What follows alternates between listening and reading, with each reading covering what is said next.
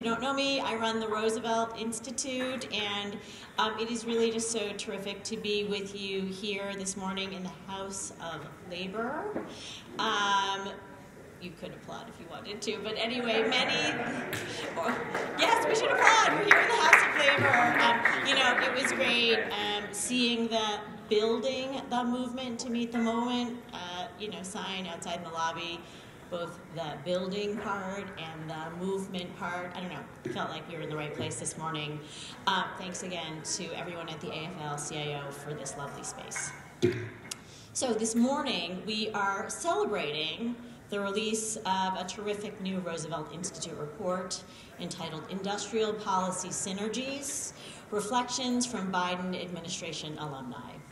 It's hard to believe that we're already at the time now where we have alumni, but if we have Biden administration alumni, certainly those of us at the Roosevelt Institute are here to celebrate them. And we are doing this in the midst of what we think of at Roosevelt as a major paradigm shift. For the first time in decades, we are seeing an administration that is taking bold action of which both FDR and Eleanor would be proud, because it is an industrial policy moment. And the 6 alumni who have published in this collection had an enormous role to play in getting us there. In the first 2 years of this administration, the talented individuals that you'll be reading and hearing from today really helped build a new industrial strategy and to bring that to the forefront of US policymaking, certainly in a way that I did not think 2 years ago was going to be possible. Because as we all recall, when this administration took office, the nation faced some of the most pressing challenges of our time. To recount, even though all of us remember it quite well, right? A global pandemic in its deadliest month, rising inequality, horrifying racial inequality, and racial violence, racialized violence, battered supply chains, and a climate crisis that of course has been ongoing for decades, but that finally forced us to rethink some of the fundamentals of our economy. And what the Biden team, the Biden experts, the Biden economic policy wonks concluded was, we can't meet those challenges if we leave it to markets alone. We, the public, our democracy, our government and our democracy, our government is our democracy, but we have to shape markets to serve the greater good. And we have to ensure that the industries we need to survive and thrive have the support of a whole of government approach in order to make that happen. And so as the essays in this collection explore, this means public investment, and it also means antitrust, anti-monopoly work, curbing corporate behavior when it becomes too dominant, limiting the power of extractive industries and activities, and making sure that labor has countervailing power. Because our industrial policy challenge is enormous, certainly unprecedented in my political lifetime. Here's the thing. Our goal isn't just to drive growth, as important as that is. Jobs, of course, are critically important, but even good jobs are not our only goal. Our real goal is to unleash a self-reinforcing, inclusive, green growth dynamic. Jane Flegel calls it the green spiral, but a green growth dynamic that addresses the interlocking crises that we face. And this is the kind of industrial strategy that the Roosevelt Institute has been working on for at least the last 5 years. Thanks to many of the folks in this room, we've been a little bit ahead of that curve. We've been working with policymakers outside of DC and within this administration to push this worldview into reality. Some of you might remember that last October we gathered here in DC where many administration officials and many outside experts helped make this case. It felt new at the time, right? We had Ambassador Catherine Tai, obviously who runs the USTR, Wally Adeyemo, who's the Deputy Treasury Secretary, John Podesta and Heather Boucher from the White House, and many officials from agencies across the federal government, including Mike Schmidt, Jigar Shah, Natasha Sarin. All of the folks who were both thinking about and working on implementation were here to sort of discuss what that might mean, and that was only a few months ago. They were excited then about what might be possible. I will also say that they were and continue to be properly sober about the challenges ahead. But today, right, just a few months later, we are seeing green shoots. The Financial Times, many of you I'm sure saw this, certainly the people in this room saw this, but it bears repeating. The FT reported last week that manufacturing investment is remarkably strong this last year. We've seen more than $200 billion in private funds to U.S. manufacturing projects since just the last year. And the investment in semiconductors and clean tech is double the number from 2021 and almost 20 times what we saw in 2019. We all remember who was president in 2019. Not that it's causal, but I'm just saying a lot more investment now than even a few years ago. And this is absolutely what we mean by public policy and public investment crowding in private investment. It's worth contrasting this, of course, to the post-2010 experiment and experience of anemic job recovery and massive losses when massive job loss, the last time we faced this kind of international crisis. And so we really are in a new era. We do need to get better as progressives in telling the story of this new era. I know many of us love white papers, many of us love statistics, many of us love 10-point plans, but the reason we brought this distinguished group of Biden alumni together today is to actually try to tell the story of what happened and what we are seeing and what they hope going forward. We asked them to write about or to answer the following prompt. How can macroeconomic policy, climate policy, trade policy, labor policy, inclusion policy, and competition policy yield better industrial policy, and vice versa? That's why we call this the Synergies report. Because we believe that all these things need to and can go together, as challenging as that is going to be. And so in this new collection, you'll get their answers. I'm going to preview just a few and then bring them to the stage. So in her essay, Samira Fazeli really asks us to push beyond the old toolkit, old macroeconomic toolkit, which is really about reducing demand by raising interest rates.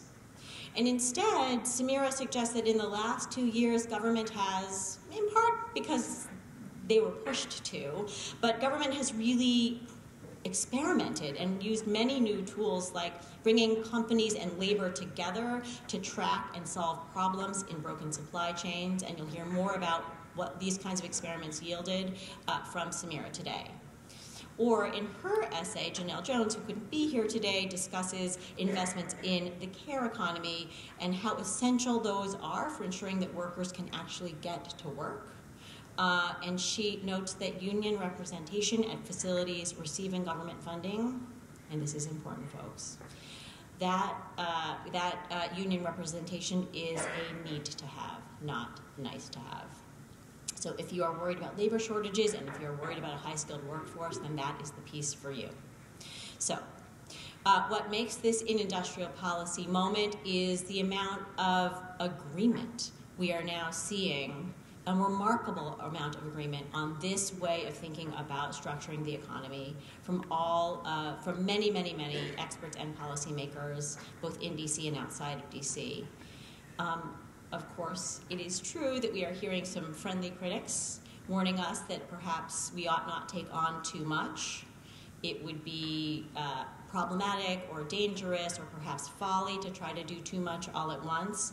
And I'll say that these are real concerns, and they deserve serious answers from all of us, including our distinguished speakers this morning. So with that, let me introduce them and bring them to the stage. For their full bios, I think there's a QR code in your printed agenda, so you can see how unbelievably distinguished they are, but for now let me just introduce them with a one-sentence bio and then ask them to come up here and begin the conversation. So Samira Fazeli served as Deputy Director of the National Economic Council for the first 2 years of the Biden administration, and she currently wears a number of hats, including as a fellow at the Roosevelt Institute. Jane Flegel served as Senior Director for Industrial Emissions at the White House Office of Domestic Climate Policy and the Council on Environmental Quality. Jen Harris served as Special Assistant to the President and Senior Director of International Economics at the White House, working with both the NEC and the NSC. She is also a former Roosevelt Institute Fellow. And Sabeel Rahman, also a former Roosevelt Fellow. You might notice a little pattern here. We believe that paradigms are shaped by great people. But Sabeel Rahman, also a former Roosevelt Fellow, served as Senior Counselor and Associate Administrator at OIRA, former President of Demos, also an esteemed law professor. And our moderator today will be Todd Tucker, who is Roosevelt's Director of Industrial Policy and Trade. So I'm going to turn it over to Todd, but before I do, I want to thank you all again for coming, and I want to thank the AFL-CIO for hosting us. Thanks in particular to all of the unionized workers here, unionized people here who are providing us with AV and with catering and with building service. Thanks to the entire AFL staff. And thanks especially to the Roosevelt Institute staff, who are represented by New York News Guild Local 31003, who helped us pull off today's amazing event. If you'd like to tweet about the event, we would greatly appreciate it. The hashtag is Industrial Policy 2023. Who knew? And with that, I'd like to invite everybody to the stage.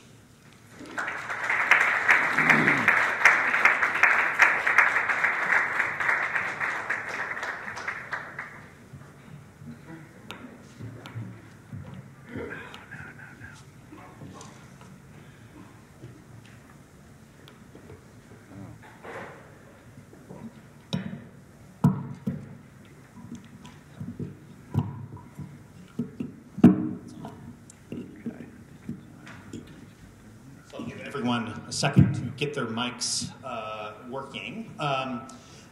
So first of all, thanks so much for everyone for coming to this panel today. We're really excited to be able to do it, and let's give another round of applause to the AFL-CIO.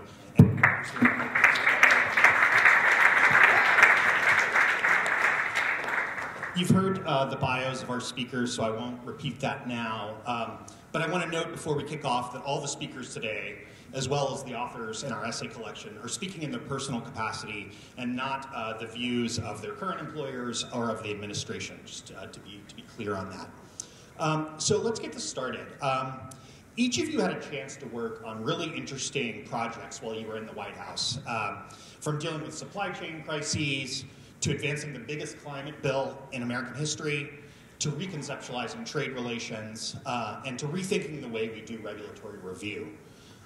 We've got a diverse audience here and online with varying degrees of knowledge of these different projects. And as Felicia said, it's good for progressives to take the time to actually tell the story of what we did and why we did it and what we learned from it. So with that, I'd like to start off with Samira and then go down the line here. What was one of the defining projects that you worked on while you were in the administration? Why, in your view, did the administration think it was important to do it? And what were the lessons pertaining to industrial policy that you learned through doing it? Well, thanks, Todd, and thanks, Roosevelt, and the AFL for hosting us today. One of the largest things that I worked on that connected to industrial policy was leading our work on supply chain resilience in the administration. Even on the campaign, the president realized that certain supply chains had an outsized impact on our growth and competitiveness and our national security. And so he had issued an executive order within his first month of coming into office that said, we need to come up with a new way to work as a federal family on diagnosing these challenges and coming up with action plans, action being the key word there, on how we're going to close those vulnerabilities. The kind of root of a lot of that had been that decades, and as you saw in the reports that we issued on the topic, in sector after sector, it was very clear that decades of free market fundamentalism had really left our economy vulnerable and weakened our national security, and we no longer have the capacity to produce essential goods that were important to our national defense, like the chips that guide our missile systems, or key to the health of our populations, like pharmaceuticals and the active pharmaceutical ingredients. And again, you were finding in a lot of our diagnoses that the private sector and even government had very short-term time horizons they were always planning for and managing for. They were only focused on efficiency, and things like security, sustainability, reliability, quality were not being priced in and incorporated into these plans. And you were having a lot of concentration risk. Sometimes that's like single companies that control the whole market, and I think Tim's essay in the compendium speaks to that. And sometimes it was geographic concentration in single countries, and oftentimes in countries that don't share our values, and we couldn't necessarily depend on always being there for us. The other piece of this was that this fragility was not going to be self-correcting. Markets weren't going to fix it on their own, and in fact, the private sector kept coming to us saying, we don't know what to do, we don't have a plan on how to act, we need you to act in some way. And I think the chip shortage really brought a lot of this to the fore and to the attention of the general public and to the corporate community, because you had so many companies that used chips in their products but had no idea how chips were actually made and got into their products. Even corporate leaders who were not paying attention to how they sourced these goods, how they designed their products to plan for sourcing those goods.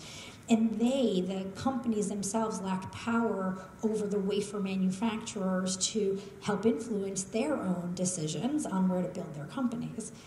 I think another key, you asked us to draw down some lessons from this, and some key lessons included that these vulnerabilities were not theoretical and in the distant future, so all of us experienced that. And so while the executive order had said, go fix these things for the long term and come up with structural solutions, we had to, in real time, build an acute supply chain crisis response function.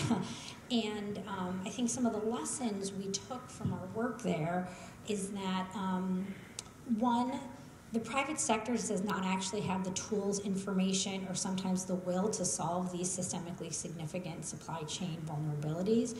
Corporate leaders, as I said, didn't have visibility into their own supply chains. They didn't have plans. They didn't have benchmarking for what they should even be aiming for if they wanted to have a more resilient supply chain.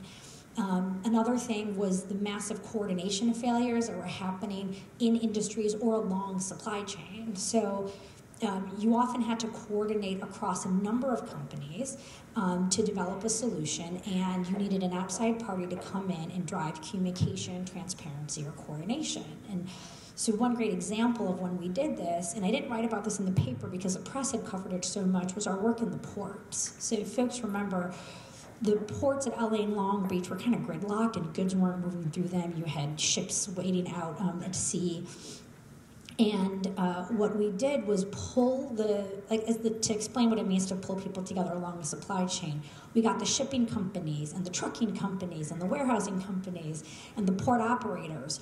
The entire supply chain is privatized. The government is not running this stuff. And we forced them to come together. We appointed a government envoy, John Percari, and we said, fix this. You need to change the way you operate between yourselves, because you have higher volumes than you've ever experienced in the past. Business as usual is not going to cut it. And within 3 to 4 months, they had a 60% reduction in the containers that were clogging the ports. We did that again in trucking. We said, industry, labor, stakeholders, get together, tell us the problems, tell us how you're going to work together to fix this, and is there anything we can do to help? And in that instance, the Department of Labor said, we will help accelerate approvals for registered apprenticeships in the trucking industry, because the stakeholders, industry and labor together, diagnosed that job quality was a problem and driving low retention rates. and that diversity and equity was a problem. And they all said registered apprenticeships can solve for that.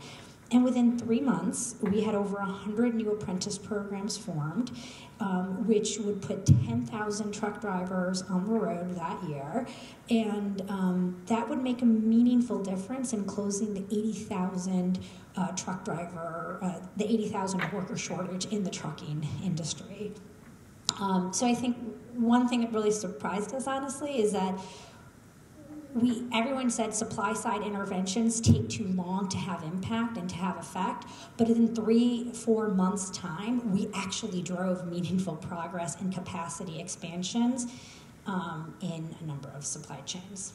So, Jane, we'll turn next to you. If I'm not mistaken, both the Climate Policy Office where you worked and your role in leading thinking on industrial emissions were both new offices and positions before you came on board. And I know you and I both share a passion for thinking about decarbonizing the steel industry and others as well. What were some of the lessons that you learned in projects that you worked on? Thanks, Todd.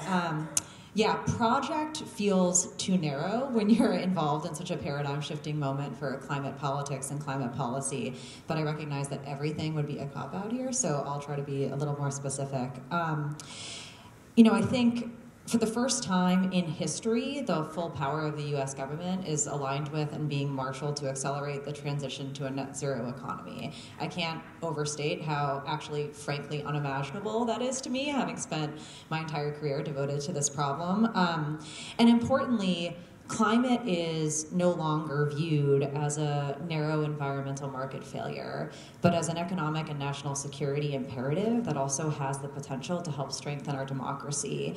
And this administration, from the get-go, really put workers and the building of a truly multiracial middle class at the heart of our climate strategy, which, again, very, very novel approach to thinking about what it means to solve the climate crisis.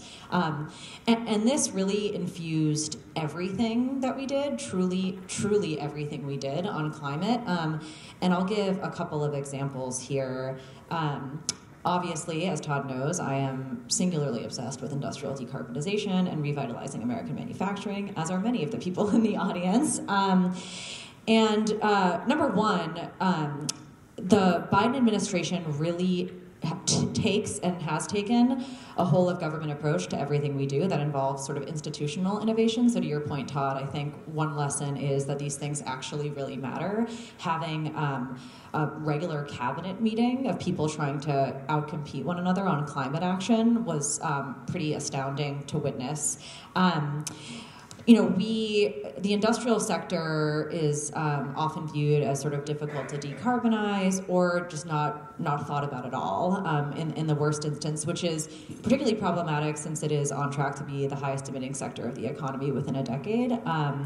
And so the fact that there was somebody, whether they were skillful or not will be an open question, who was in a role to just sort of be responsible for figuring out what our strategy was going to be here was, I think, quite important.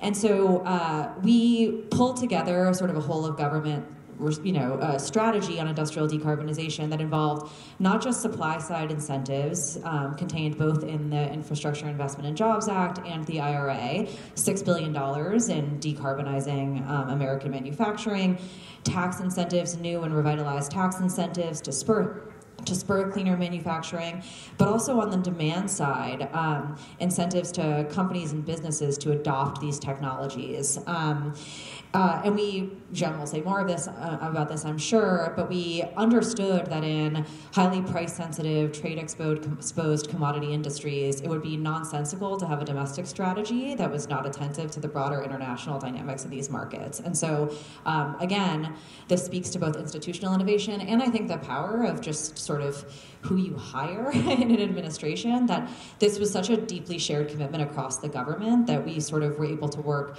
not just within the White House, but with the interagency to develop a really holistic approach embodied, for example, in the global arrangement on sustainable steel and aluminum, which I'm quite proud of. So I think in the industrial decarbonization world, the ability to tie together supply-side incentives, demand incentives, incentives to ensure that as we decarbonize heavy industry, we clean up the air and water for local communities and invest in high-quality union jobs was really critical. And I will say, on several occasions when we were trying to advance initiatives in industrial decarbonization, the first phone call I made was to the United Steelworkers and the AFL-CIO, which is perhaps novel in climate policy making spaces, at least to date. And I'll stop soon, but the one other thing I want to say is that this is sort of an obvious fit with industrial decarbonization, but I also spent a lot of time working on methane emissions reductions and HFCs, and the same was true in those places. Our HFC action was not just about advancing a regulatory agenda. It was about leveraging the Department of Defense and GSA to procure cleaner alternatives to HFCs. It was about investing in American factories to construct to develop the alternatives. And in methane, it was the same thing. It wasn't strictly a regulatory play. It was that, and also investments in well capping and mine remediation to put people to work, to put union workers to work to help address these issues. So yeah, I mean, it was really incredible, and we'll see how it goes. Indeed. It's Jen's problem. Jen, for a lot of folks in the Roosevelt family and audience, the National Security Council is something we associate with spy thrillers and action rooms.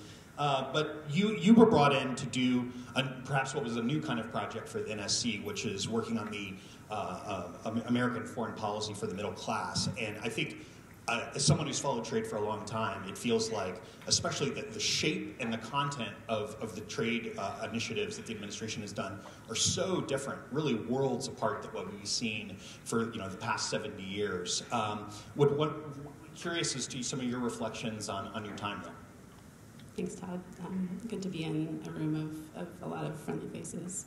I think, frankly, if I had to summarize how I saw my job description in the last couple of years, it was like Hippocratic, like do no harm. And that's a full-time job for U.S. foreign policy for the last 40 years that has been, to put it in more diplomatic terms, as my panelists here have, quite divorced from a lot of our domestic aims. And so, I feel a lot of kindred spirit with Jane for many reasons, but one of them was that, I did feel like it was the pointy edge of a hopefully campaign that outlasts me to really turn some of the tectonic plates of how the foreign policy apparatus understands its role, and some of the uncomfortable conversations I think that they're going to need to learn how to stomach. So my answer, Todd, to your question of kind of one project will also be a bit of a cop-out, but it's an important one, and it is to tether climate and trade policy more closely together, more actively recruit trade policy to be an affirmative part of our decarbonization arsenal. And it has a couple of specific instantiations. There's some points on the board that we've managed to make in that. But doing this requires a few different jumping off points, so I'll go through them briefly. First, coming back to something I think Felicia said at the beginning, this is all premised on a view that markets are not ends into themselves. Market access is a privilege, not a right. These are tools that need to be brought into the service of larger national aims. Right now, as Felicia mentioned, those aims are rebuilding the physical, the energy, and the technology infrastructure of this country. And if you can meet me there, then the rest is pretty much execution. It's questions of tactics and how. But I think that is the fundamental shift that I think a lot of us in what I would call a kind of intellectual movement are making.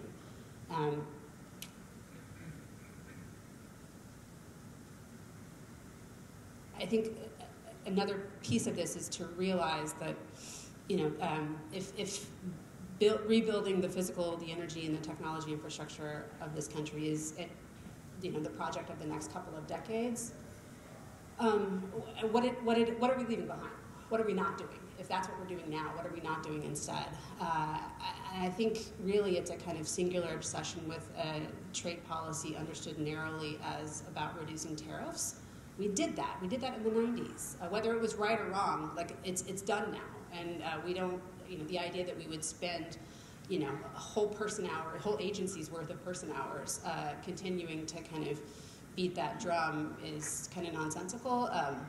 Pop quiz. I see Sue Helper here. Sue, any guess as to what the U.S. national average tariff rate is right now? Or Scott? Anybody? 2.3%. 2.3%, exactly. Any guesses as to, if you polled kind of any cross-section sampling of CEOs, how many of them would sooner prioritize taking tariff rates fully down to zero over the course of years and trying to run that through the Congress that we have, not the one we wish we had, as against exactly what Samira described, getting people in a room together and figuring out how to solve the shipping crisis, which is adding, often doubling the prices of a lot of staple goods. Like, I'll take the other side of that wager, right? And I think that you saw that borne out in a lot of our international economic policy. Things like the Indo-Pacific Economic Framework, again, their jumping off point is that we did tariffs in the 90s. The problems that we have right now, like supply chain crises, are frankly far more expensive to the bottom lines and competitiveness of any U.S. sector, and that we need to develop new processes and muscles to go at these new problems. Third, we're not starting this party of a kind of public investment-led approach to crowding in private investment in sectors we deem critical to economic and national security. Like, we are very late to this party. I feel like my filter bubbles, whatever, my Twitter feed these days is just like one long vindication of the ways in which the U.S. is hardly, even now, post these 3 generational pieces of legislation, leading the party of kind of industrial policy and public investment-led approaches to getting to where we need to be. And I think there's a lot to be said on the how of these subsidies. And it's not just China. It's a lot of our friends, Germany, South Korea, Japan. These places have long employed industrial policy. They never left the practice, and they have a lot of gains to show for it. If you're interested, I can back it up with numbers and Twitter feeds later. Fourth is that it's working.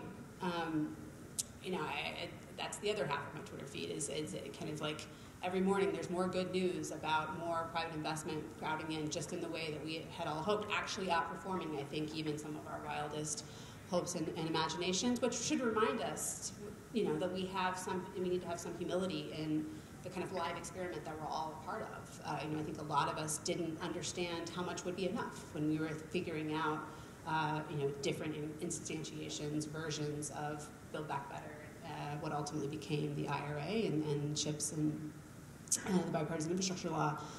But just to take one example, I think I saw a stat yesterday that suggested that investment into semiconductor manufacturing is up 21-fold over a couple of years ago. That's not an accident. I would just kind of offer, both a lot of green shoots, a lot of reason for optimism that the approach that we have found our way towards as a country is working, with a decent amount of humility, that there's a lot left in the shaping. We'll come to that in a minute. And then finally, critiques. This is an important national debate, and how refreshing to be debating the how of reinvesting in our country again, rather than kind of trotting out tired debates on entitlement reform with those who don't politically align with us. But I do think that the critiques need to come around to any viable alternative that has any political legs whatsoever. I would sort of remind those who we are debating with that the marginal efficiency, if we're going to get into a conversation about efficiency, of something that's politically dead in the water is zero. again, I think that takes us to a conversation on the how, which, again, this is a broad topic area, and we all need a lot of humility. I think the piece that I can add the most value to on the conversation about sticking the landing is really in turning the kind of tectonic plates of U.S. foreign policy. I think we have a tendency to spare no amount of diplomatic capital on the kind of rough and tumble kinetic questions of war and peace, and we're pretty good at that, especially, I think, as Democrats over the last couple of administrations, from the Iran nuclear deal and the way that we've rallied the world to contain that thorny problem, to what we've seen in unison unity across Europe and Asia and the U.S. in the Ukraine situation. I would like to see that same kind of diplomatic energy channeled towards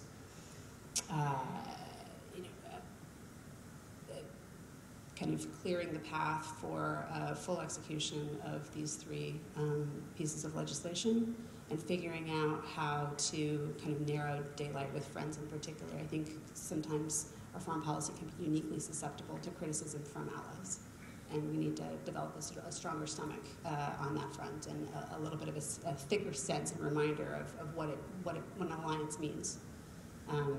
And I can go into more details on that, but I think I've said too much already, so I'll stop there. Thanks. Thanks, Jen. Sabeel, I'm old enough to remember 2019, back when we put out a report at Roosevelt called Industrial Policy and Planning, What It Is and How to Do It Better. The thesis was that 90 to 95% of people would have no idea what we were talking about, and the 5 to 10% would hate it. So we needed to make the case for a different way of doing things. And I think a lot of the same could be said for the Office on Information and Regulatory Affairs at OIRA, where most people don't know about it. The few on the progressive side, especially historically, that do know about it, tend to see it as action limiting rather than action forcing. And I think you're one of a handful of people that have both before you went into government and while you were in there, and now that we're out, sort of trying to reconceptualize OIRA to perform a different function. So would love to hear your reflections. Yeah, great. Thanks, Todd, and thanks everybody. Just have to say, what a treat to share the stage and just be in this work with such brilliant colleagues. It's just awesome hearing everybody share their reflections. So let me say a little bit about OIRA, which is not well known to some, less well known to others, and sort of the role I played in our larger sort of crew in the administration was a little bit different.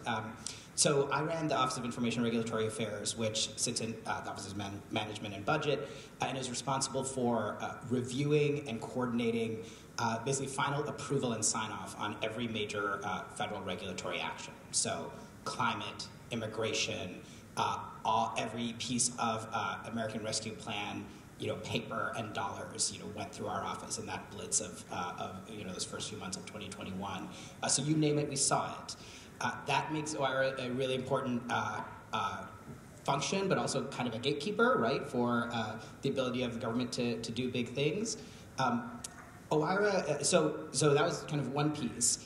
But for this administration, part of the president's day one set of actions, in addition to the climate executive order and the equity executive order and all of these big value statements and mission sort of articulations from the president, was a charge on day one to rethink the regulatory review process, specifically to make sure that we were doing the work that in a way that focused on the long-term impacts of climate, on human dignity and equity, on making sure government can respond robustly to the crises that we face and continue to face.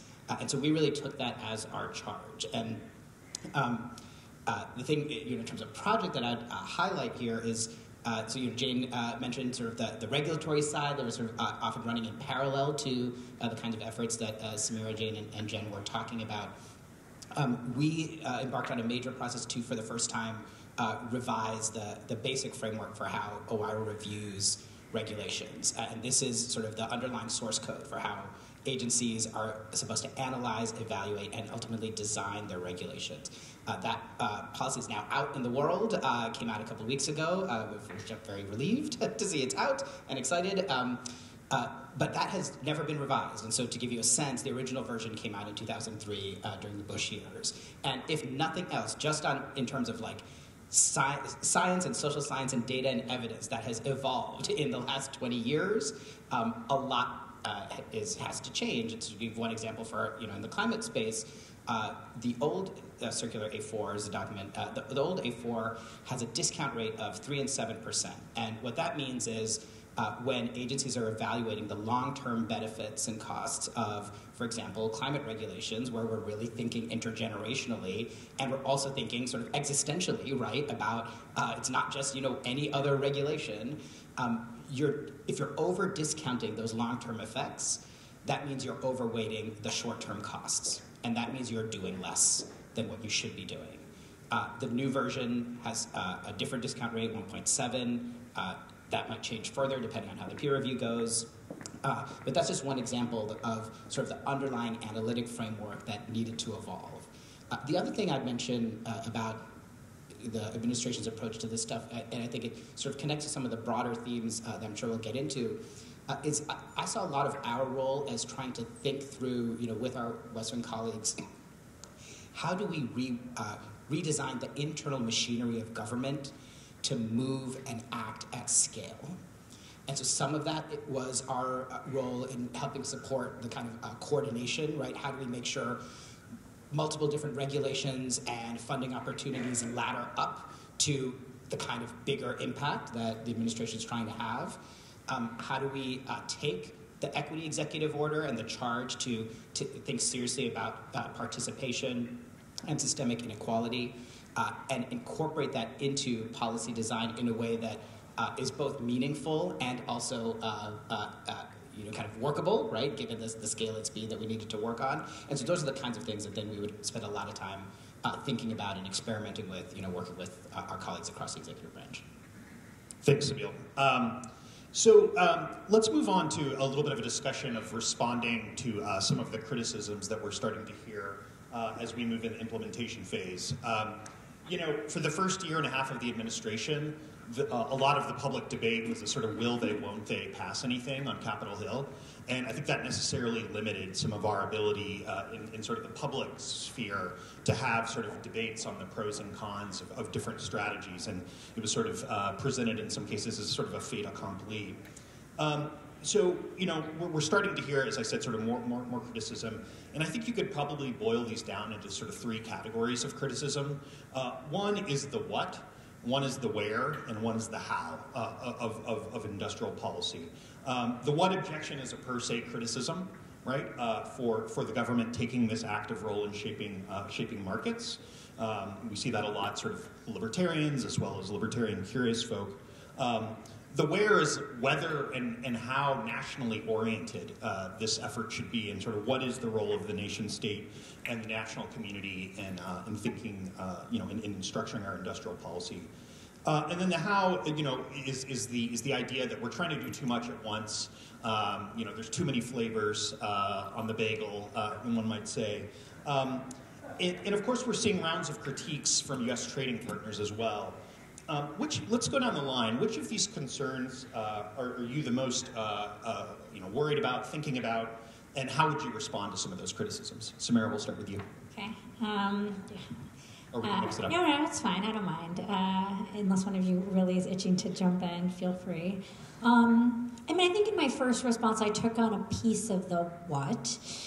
It is the role of our government to keep our people safe and to lay the foundation for strong growth.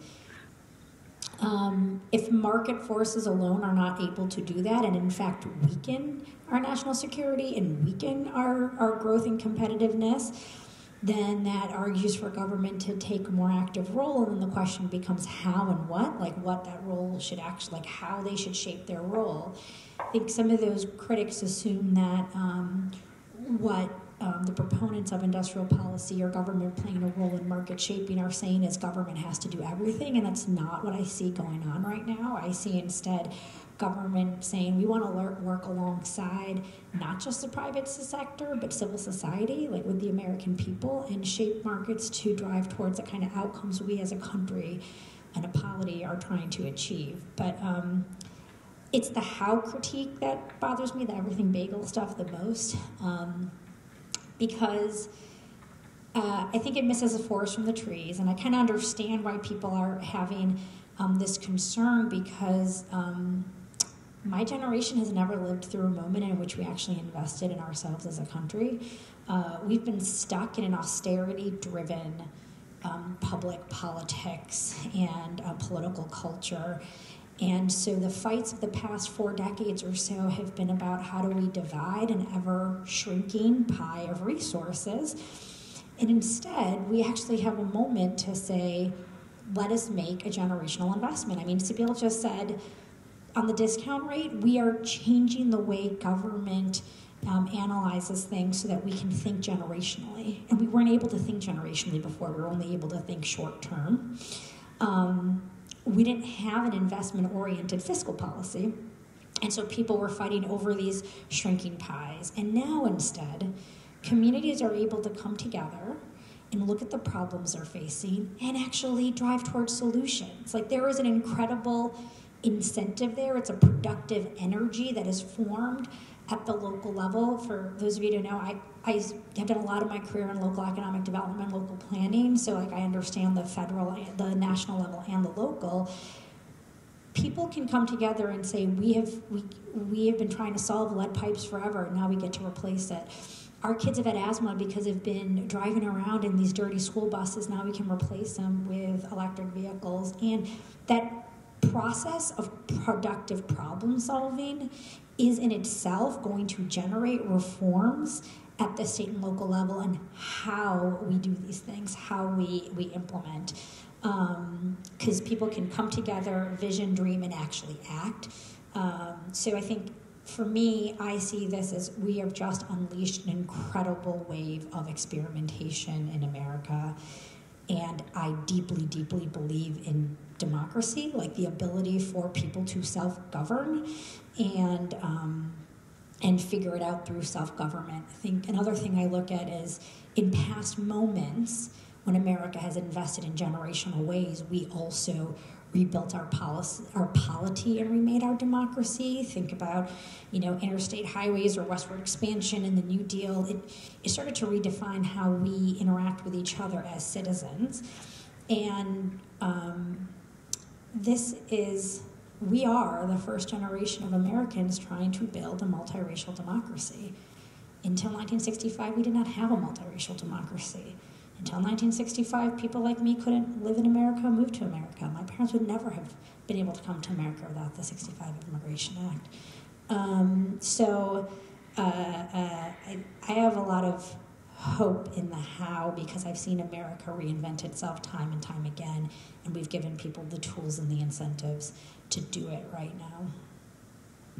Jane, one of the great gifts that you've given America by coming out of the administration is your Twitter account, responding. I apologize. Both you and Jen. It's great. It's great to see the two of you with a voice now that you can use in the public sphere. So your reflections on the criticisms. Yeah. Quite frankly, rather than, let me just say, taking a step back, I actually think the greatest threat to the experiment that we are humbly embarking upon is the sclerosis of our democracy and the distrust in our public institutions. And to Samira's point, I think what we are trying to do here is rebuild and revitalize those things. Without a functioning, healthy, vibrant, multiracial democracy, it really doesn't matter what we do to try to tackle the climate crisis. It will not work. And there are a couple of ways in which that is true. I think for climate, one of the things that is so tough is the temporal anxiety. By the very nature of the problem, because every 1/10 of a degree matters, because every pulse of emissions matters, nothing is fast enough. Nothing will ever be fast enough. So the question is, in a world of very real political and economic constraints, how do we move as quickly as possible while keeping the flywheel spinning to enable future more aggressive action? Like, even with the IRA and the IIJA and the CHIPS Act, even under the most optimistic scenarios, they by themselves will not be enough to achieve the president's climate ambitions. So the question is, what future action do they enable? And that will require, by the way, a functioning, healthy court. That will require policymakers and politicians who are accountable to their constituencies and the material interest of their constituencies. That will require much more affirmative and healthy community engagement at the local and state level about the kinds of projects communities want, and project developers and governments who are responsive to those needs on the front end. So not to raise a new critique, and I wouldn't call this a critique, but I do think it is actually the fundamental challenge, not the flavor of our bagels. So that's sort of what I'm concerned about, and I think that the administration is taking an approach here that is the only one capable of tackling that challenge. Jen? Sure, I'll speak to the where, probably according to advantage. So specifically, I'm talking about people who are clutching pearls over the idea that the U.S. is like stealing somehow investment that rightfully belonged to other countries, and or that we, in the doing of these three pieces of legislation, are instigating some kind of race to the bottom of corporate giveaways. I should start with, I think, two asterisks. One, I mean it when I say, again, how refreshing to be in this debate rather than talking to the ghost of Paul Ryan about entitlement reforms. But I also, I think I want to, put some wind in the sails of efforts like Roosevelt's, like American Economic Liberties Project, like Barry Lynn, I saw him at some point, on making sure that we have strong antitrust and pro-competition policy as the other side of this coin, because it could well be the difference maker in how this history is written. So back to I think the basic answer to these two concerns that are really coming from the rest of the world and the Peterson Institute. I grew up there, and they have really good food. So I think the answer is a fewfold, and not for nothing, you will hear Jake Sullivan lay out, I think, the answer tomorrow and really point a North Star for a new generation of U.S. foreign policy, and that's a big deal, so I hope you all tune in to hear it. I no longer work for him, so I won't front-run what he will say. I will just give you my view on the matter, which is that for a long time, the world has been asking the U.S. to step up. We have put forward generational investments in climate. There are some very narrow slices of things like the IRA that put U.S. taxpayers in the front of the line for investments that they are financing. I personally make no apologies for that. I think our president makes no apologies for that either. And also, it was the price of I think, getting this legislation done. Point one. Point two, when you look at the positive spillovers that this work will have for everybody, the rest of the world, I think BCG, their analysis was that you could see the IRA alone bend the cost curves of clean energy technologies across the board up to 25%. Everybody's energy across the world gets made 25% cheaper thanks to the investments of the IRA, potentially, if we get this right. That should more than compensate for whatever kind of guff we're talking about on a set of domestic content provisions by my math. And then I think probably the largest point is that more is more. I think the world has just now surpassed $1 trillion of annual investment in clean energy technology, and we need about $4 trillion annually, says Bloomberg New Energy Finance.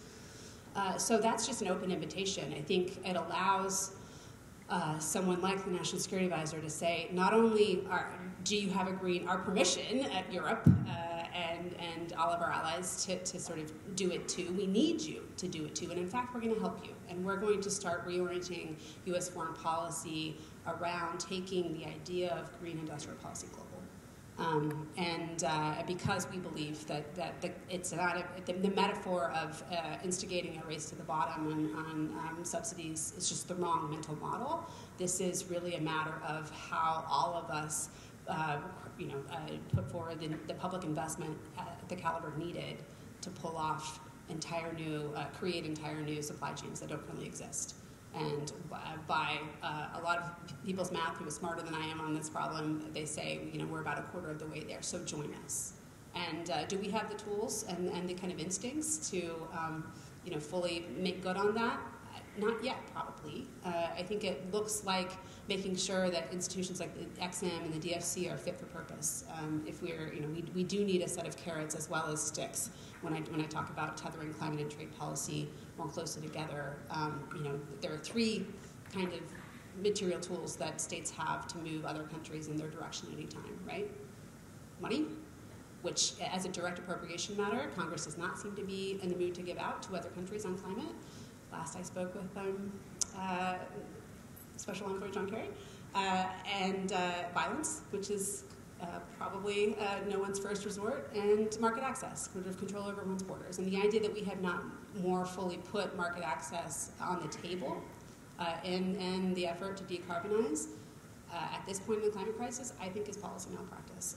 So I do think that you are beginning to see through things like the green steel deal that Jane mentioned, through efforts that I know several of you are following closely and involved in to think about what a border carbon adjustment would look like in this country. You are beginning to see kind of the enlisting of market access as a meaningful set of material incentives and disincentives to hasten decarbonization around the world, and I think that's to be celebrated.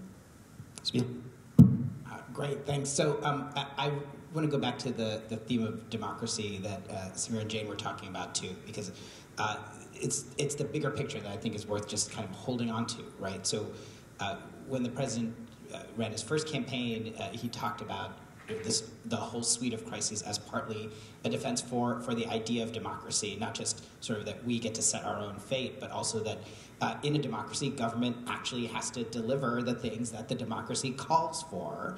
And so when we're talking about industrial policy and these investments, it really matters whether those impacts, who are they for, how are they felt, and that they feel real. The energy that Samir was describing on the ground is, I think, a really important goal. And I say all that by way of preface to say, I think there are real questions, right, about how we go about designing and institutionalizing, participation, equity, making sure that these impacts are kind of spread far and wide.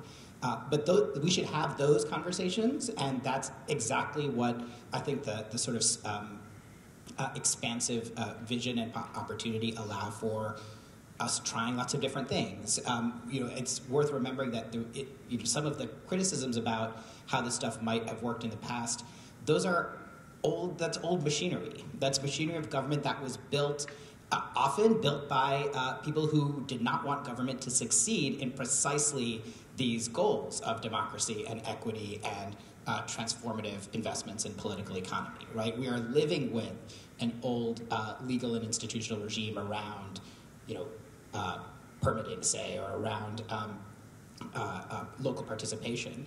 But we have lots of other ways that we can do all of these things. So one of the things that we did in our very first report to the president for the equity executive order back in summer of 2021 was we did an analysis about how one might do equity and participation in a way that's actually effective and impactful. And one of the big recommendations we made, which I think agencies have started to do a lot of great experimentation with, is that participation has to be meaningful, has to involve all of the communities who are impacted, but it should happen at an earlier stage in the process. So, in the rule writing space, for example, by the time a rule goes for notice and comment, it's way late, right? What you actually want is you want people in the room early when the policy is being designed, so you know what are the needs that different communities have. How do we build that in? Let's try a few different alternatives and then see what the actual and final policy should look like. Same holds for industrial policy, right? We should have those conversations at a sectoral level, at a regional level, right? Not at the neighborhood level, right? And so those are all things that we have in our power and capacity to do. And so I think kind of in terms of the criticisms that we are facing or the challenges we face ahead, I would just sort of really hope and encourage, the intramural debate, as Jen said, but really focused on, let's try these different ways of doing things, because it's going to be our job, this policy generation's job to innovate the new models of how government functions in order to make this stuff work. Can I just break on that a little bit? In this legislation, you have funding for it for community-based organizations. There's like technical assistance funding that enables them to be part of this experimentation and design process at the local level to build their technical capacity to engage in really weedy discussions on water or highways or broadband. Yeah, and I think that actually what Sabeel and Samira are saying is a good plug for our co-author Janelle Jones, who writes about the value in thinking sectorially when you're designing industrial policy, and also the value of if you're concerned about procedure fetishes, a good way to get around that is sort of thinking materially in terms of ways of dealing in workers and communities into the benefits of these programs. We'll do one final kind of lightning round before opening it up to questions from the audience. Two of my colleagues will, if you raise your hand, two of my colleagues will come around and give you the microphone, and we'll ask you to give your name and identify your organization before asking your question. But so get ready for that. I'll give you some time. But want to go to sort of a lightning round of what each of you see as sort of the major unfinished business, one or two items that you think, we have a room full here of think tankers and labor leaders, NGOs, journalists. What are the things that we as a community on the outside should be thinking about and socializing in the months and years ahead to help kind of get to the next level? Let someone else start. Jane. Okay, I'll say something. I think I am not concerned about singularity of objective in how we move forward with climate industrial strategy. I am concerned with clarity of objectives as we move forward. And one place where this manifests is around the kind of fear of Solyndra, the fear of Solyndra. I'm irritated that I even said this word. But I think if we're looking specifically at the Loan Program Office, the purpose of that program is to take on technological risks that the market alone will not. If the programs that are supported by this administration and by this government through that program all succeed, we have failed. So, and I think understanding that, communicating expectations of failure and trying to push the government to in fact fail faster needs to be a core part of how we think about not just climate industrial strategy, but quite frankly about industrial strategy more broadly. Let's all applaud. Yeah. I completely, violently agree, obviously. So one thing that might help the problem that Jane just spoke to is if the public got a greater share of the upside, right? If we were able to say Tesla to every time they said Solyndra, meaning, their stock price has been weird lately thanks to some management challenges, but you get the directional point, right? Which is that if we had greater public equity, would allow our politics to share in the upside of some of these rightfully risky bets. That would be one I think big piece of business that could be helpful. I also think a really unsexy, really crucial part of this, I put some words to more count to in the piece that I wrote, but want to lift up, is kind of building out a taxonomy of market-shaping tools. I would commend the new center, ironically at the University of Chicago, dedicated to market shaping. And it's really building out things that Jane and others were really pioneering on in their time in government around clean procurement, to include things like contracts for differences, include things like lots of different ways of guaranteeing off-takers, which is super important when you're having to build entire supply chains at a time across a number of different vertical nodes in a given supply chain. Things like price insurance for upstream commodities that need to be built out at a clip that we've yet to get our heads around, and I know some institutions in the audience have written capably on. There's a suite of these kinds of muscles and that really require, not necessarily require, but would be awfully nice if there were new authorities from Congress on. It's not a money problem. It's not really an appropriation issue, but I do think that a cleaner set of authorities to do a lot of this work would be helpful, and really it's in giving comfort to some general counsels inside of a lot of the agencies that are a little bit gun-shy to sort of read their existing authorities in the right light. But yeah, that's something. Well, and speaking of the race to the top, this is an area where some of our European friends are ahead of us in terms of the public equity ownership and stakes like that. And contractor differences in the UK is... Yeah. And I would even think about like the, what was it called? The America Competes Act that allowed all the prizes and competitions to be unleashed. Very And much. you could imagine another piece of enabling legislation like that's very broad, lays out these kind of market-shaping tools and encourages agencies to experiment with different authorities and tools. Like you said, it's about authorities, it's not about funding. And cross-agency learning, because there are agencies that do have these authorities and have been using them in much more creative ways than others, in part because they are insulated to some extent from the politics that other agencies are grappling with, and so helping to create the political space for more experimentation even with existing tools. And I will plug that the appropriations bill that passed recently. I have a 10-month-old, so what is time? But did direct the Department of Energy to launch a pilot purchasing program for carbon removal, which is like quite a novel and exciting thing that I would encourage folks to pay attention to. Great. I love the experimentation idea and learning idea too. I think there's a lot of stories to be told and sort of just like on the ground things to try out between not just government but sort of government and civil society working together.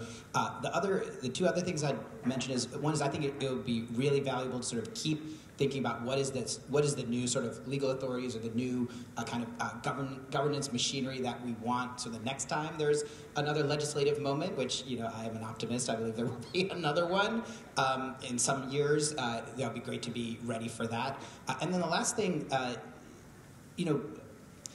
there's we should just be eyes open, right? That we are also living in parallel at a time where there is a active, mobilized, revanchist effort to sabotage everything that we just talked about. Some of that is coming from the judiciary. Some of that is coming from people waiting to abolish the civil service. If you don't know about Schedule F, you should. The civil service is a crown jewel of our democracy. We cannot function as a democracy without the talented federal civil service. We need to be prepared to prosecute the case, not just for the substance of what we talked about, but for the very fact that as a multiracial democracy, we deserve a government that serves the multiracial democracy. All right. Now I'm going to say two things. I had one, but Sibyl just made me, I just need to foot stomp on the career civil service. The actions we were able to take to solve the supply chain crisis should remind people that government is capable of doing big things on behalf of the American people. And that rested not on your political appointees, but on the shoulders of the civil servants. And so really making sure that we're not attacking them, but lifting them up and pulling more and more people into service and not burning them out is just so critically important in this moment. Go ahead, please. And then I'm gonna take his like darkness and turn it into lightness and say I actually think there could be more bipartisan work in some of these industrial policy spaces. And one space I would look at and continue to track quite actively is pharmaceutical supply chains, active pharmaceutical ingredients. Essential medicines, generic medicines. I think coming out of a pandemic, everyone recognizing how vulnerable we are to these products all being made basically in India and China.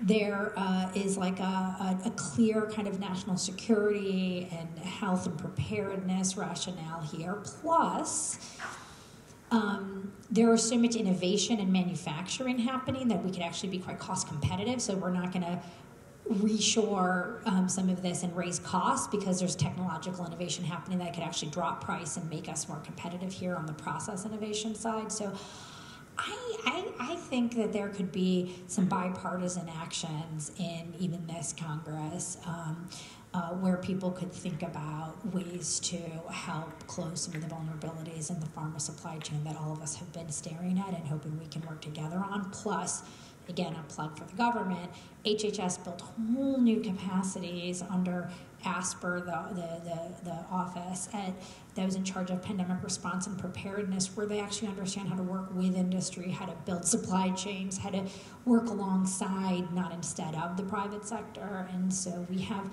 new muscles being built inside the government and new expertise that could be leveraged here. We're not fully working from a blank slate. All right, so we have around 15 minutes for audience questions. Marissa's over here with a microphone and will connect you and Dee Dee over here on the other side of the room. If you have questions, we'll take 2 or 3 at a time. Again, if you could say your name, your organization, and your question, that would be great. Direct all the difficult ones to Jen. Kate Bentley. Hi, my name is Daniel Rangel. I'm from Rethink Trade at the American Economic Liberties Project. And I was curious about Jennifer's comment about how you can modify other countries' behavior, and I think that the elements that you mentioned are right, but there's another one which is law. And the problem is that the international economic law order that was created over the last 30 years basically did many things, but among others is to make countries not to regulate their economies. And I think that an easy example of how this happened is the investor-state dispute settlement system that basically has been used to punish countries that undertake environmental and climate policies. So I was wondering about whether you have thoughts about how that can be addressed by the Biden administration, by the US government, so that we unleash the potential of other countries also carrying out ambitious plans to contribute to climate change. Great. Take another one. Right, back here. Yeah. Hi, I'm Yuka Hayashi with the Wall Street Journal. I have a question for Jennifer about getting along with allies who are affected by these policies. Korean president is in town this week, and Korea is probably the country that's most affected by these new legislation, the IRA and CHIPS Act, and they're also hugely affected by the export controls of chips, and they have expressed frustration, maybe not as loudly as the EU, but they have. So how would you advise the president to discuss these issues with his counterpart, and what are the concrete steps that the U.S. can take to get along with Korea and other allies? Thank you. Sure. Glad you all are taking Jane's advice. So I'll take these in order. We should get rid of ISDS. And I think, Todd, correct me if I'm wrong, but I think President Biden agrees with me in the 2020 election platform. I think that was the position of the Biden campaign, and there was not a decision to re-enter TPP, which would have been the proving ground for that. I think that's a good thing, open for debate. But I think I would expect, if I were wagering any odds here, that any big muscle movements around international economic negotiations, where the question around ISDS were called, would go to scuttling it in favor of letting governments do negotiations among sovereigns.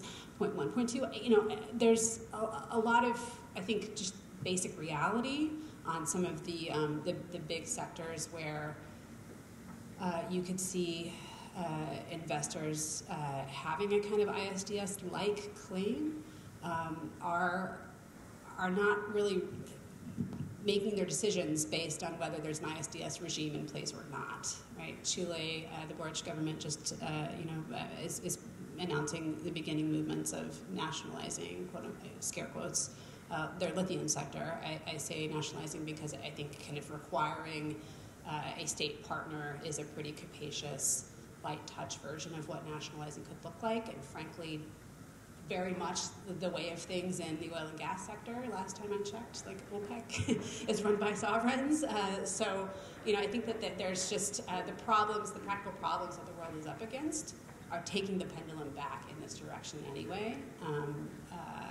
And to the question of Korea, I think the advice is a couple-fold. One, join us. Please come up with your own green spiral legislation and set of public investments in green industrial policy. We need you, and we'd like to help you. And I think help here could take a number of forms. A lot of this, to me, the climate is kind of it's a political problem and it's a technology problem.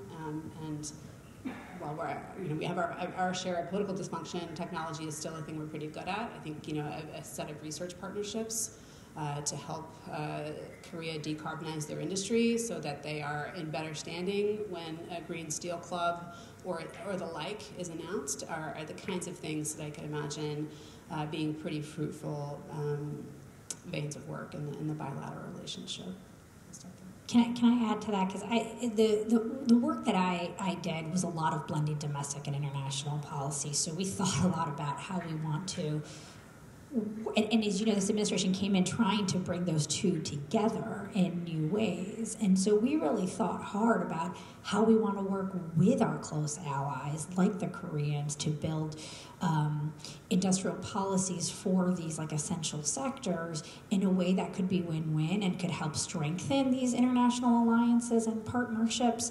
And a lot of that started from a fundamental of these alliances are important to us. We want to build them. We want to cooperate and develop shared visions and help to do some shared problem definitions as well. And you saw us set up a number of dialogues to do that in the chip space and in other technologies. I think another piece of this has been to heighten integration between countries by, in fact, inviting and encouraging their companies to invest in America and to build out and to bring their kind of technologies and manufacturing production processes here in America, which is strong interest to a lot of Korean companies.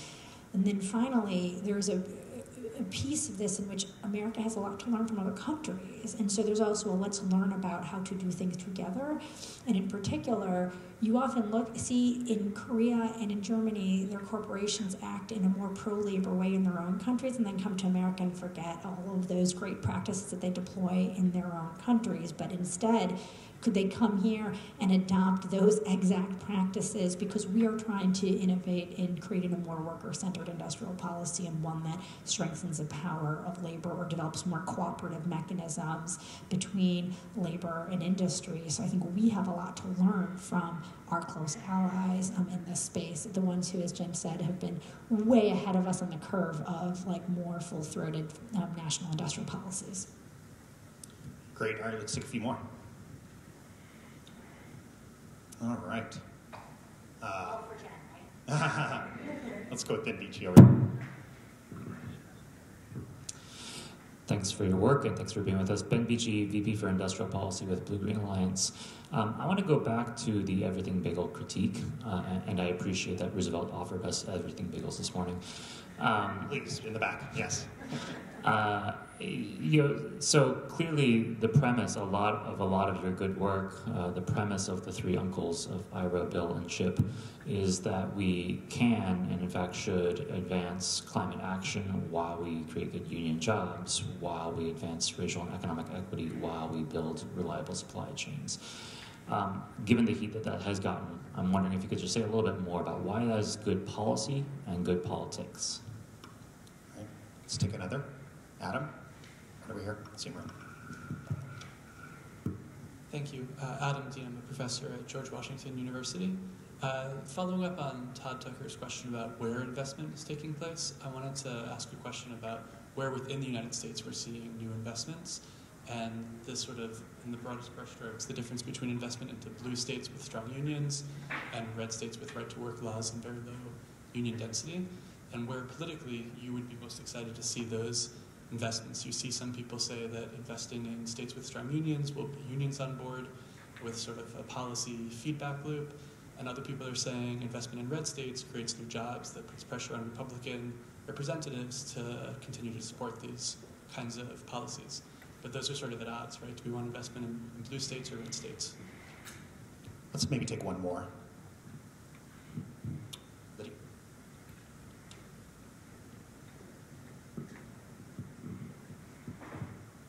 Hi, Lydia DePillis with the New York Times. This question has been asked before, but I'd love your thoughts. How do you square all of the decarbonization work you've done in your various spheres with the administration's efforts on various fronts to increase the supply of oil and natural gas, whether it's through greenlighting LNG projects or the Alaska Willow project, or asking Saudi Arabia to please not lower its production rates? Is that just a concession to politics, or is there an industrial policy case for it? All right. Let's go first. I can talk to Ben's question specifically. I mean, I think the industrial sector is a pretty good example of the genuine win-win-win alignment that we're I mean, look, I'm not trying to be Pollyanna-ish. There are trade-offs in the details of policy implementation, of course. But in industrial decarbonization, you have a sector that is, as I said, on track to be the highest emitting sector of the economy. There is a huge imperative to decarbonize that as rapidly as possible. So, like, pretty obvious case for investments in decarbonization. Two, the vast majority of the highly emissions-intensive facilities are themselves disproportionately in areas that are low income and communities of color. So cleaning up those facilities is good for environmental justice. Third, and Samira knows this much better than I do, but reinvesting in manufacturing jobs and cleaning up the places where manufacturing happens is how you rebuild and revitalize, as I said earlier, a multiracial working class. Those are clear benefits to workers.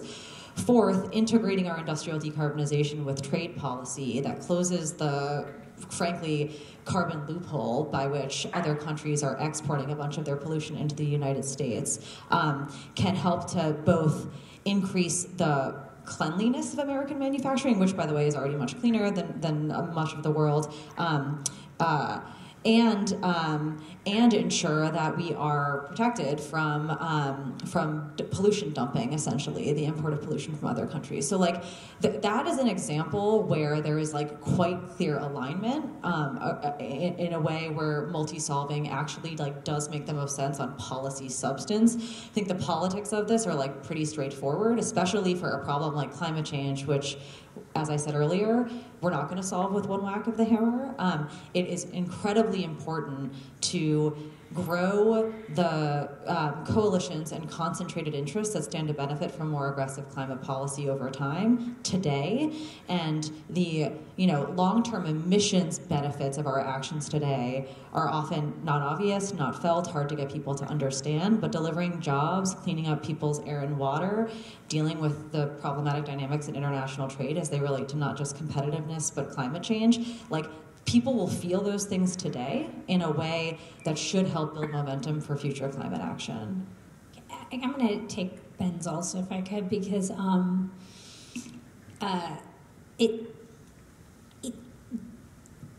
the legislation creates incentives for all of these stakeholders at the local level to put pressure on the system to build the shit, right? To build the thing. And so you now have labor organizations reaching out to companies saying, we'll help you make a registered apprenticeship so you can get that bonus adder credit in the IRA. And community-based organizations working with companies and their local government saying, we want you to site that solar field here because we're a low-income distressed community or an energy community. You're going to get a bonus credit for it, so we'll help you do it. And oh, you're having trouble figuring out how to get workers for it? Oh, we'll help organize the training pipelines for you and the activities. And so it's creating the conditions for people to actually work together because you both give them an incentive, and then, as Sabeel said, there's like process and voice that comes along with it and creates a system in which building can actually happen faster because more people are included and asked to be part of the process and the project. I think on the where in the U.S. question, I'll just be, I guess, like bring a slightly grumpy reminder of the kind of physics of and the economics of some of these newer technologies, and that they need to be clustered together to work, right? Like the idea of industrial clusters where you get the mutually reinforcing benefits from CCS, from hydrogen, and from direct air capture is real, and we need to see a lot more forethought given to some of those application processes moving in a way that will have co-location happen wherever it happens. And I think there probably is another set of economic arguments for making them happen close to existing industrial sites. So ports, and whether they're blue ports or red ports, I think.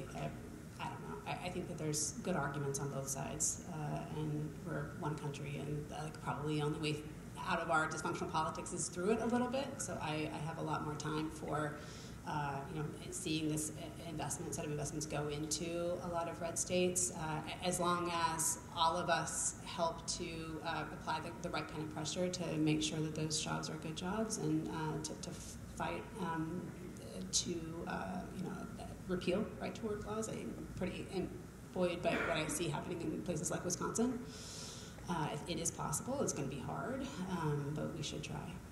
I also just like very briefly on the trade-offs here, I do think, especially in the climate domain, we need to be like slightly more analytical. I mean, it's easy to flail around and foot stomp about trade-offs, but like the actual analysis of the impacts on rates of deployment of, for example, increasing wages or increasing domestic content suggests that the impacts on rates of deployment are very minimal. I think Jesse Jenkins and Aaron Mayfield have done some analysis that like a 20% increase in wages in wind and solar will result in something like a 2 to 4% increase in costs of CapEx and have almost no impact on the rate of deployment. And similar findings on domestic content requirements. So again, it's not to say that like there may not be some tiny additional friction, but I do think some of the flailing about could use a good dose of analysis.